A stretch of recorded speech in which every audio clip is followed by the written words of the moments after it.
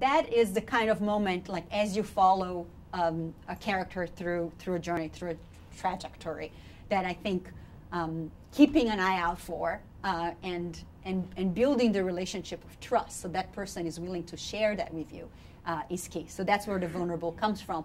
In that, I already shared the story part, right, which is the other one, which is the sort of story versus argument. And what does that mean, right? It's,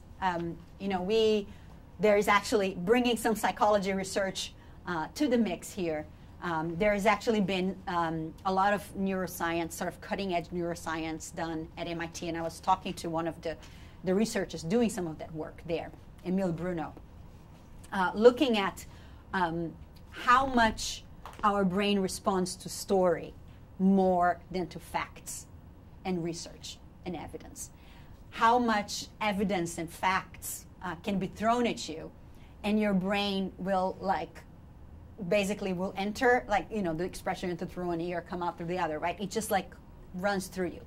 Whereas when you have a story, it is really hard for it to simply, if it is a good story, a well-told, powerful, where you can empathize, it is very hard for that story not to actually somehow impact your narrative of a particular issue area.